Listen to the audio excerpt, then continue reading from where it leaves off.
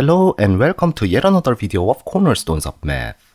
This is the 300th video of my channel, and as a small self-celebration, I will solve the following simple counting problem.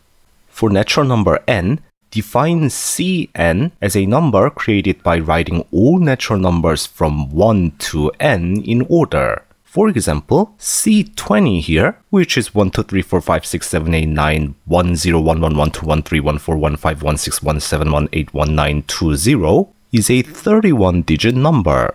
Let's find n such that Cn is a 300-digit number. Alright, obviously we need to count some digits, so let's count digits. We start from 1-digit numbers. There are total 9 one-digit numbers, which are from 1 to 9. So they occupy 9 digits in total. Next, we have 2-digit numbers. First, how many 2-digit numbers are there?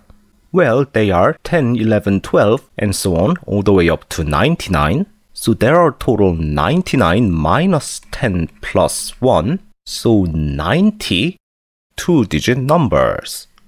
And perhaps now is a good time to remind a useful tip as to count the numbers in a sequence of consecutive integers.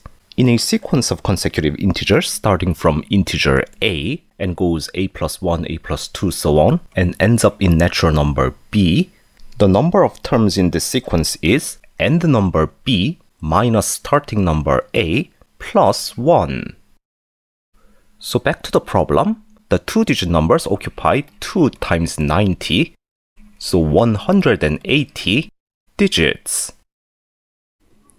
Therefore, the string of numbers 1, 2, 3, 4, 5, 6, and so on, all the way up to 99, has 9 plus 180, so 189 digits. So we have 300 minus 189, so 111 digits remaining. They all come from 3-digit numbers. So we have 111 digits remaining. So we need 111 divided by 3, which is 37 numbers. That is, we need the numbers from 100 to 136. Therefore, n equals 136. That is, C136, which is 1, 2, 3, 4, 5, 6, so on, all the way up to 135136, is a 300-digit number.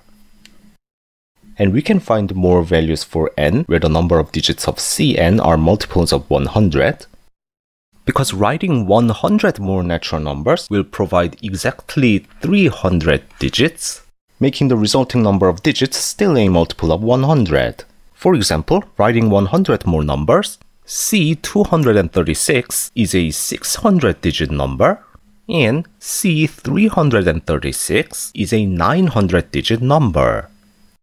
Interestingly, adding 33 numbers will add 99 digits, so C369 is a 999-digit number.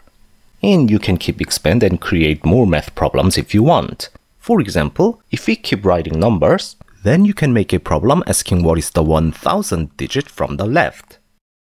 Since this 9 from 369 is a 999th digit, the 1000th digit is 3. And you can go on and on, but I guess I will stop here and call it a day. Thank you for watching, and I will see you in another video.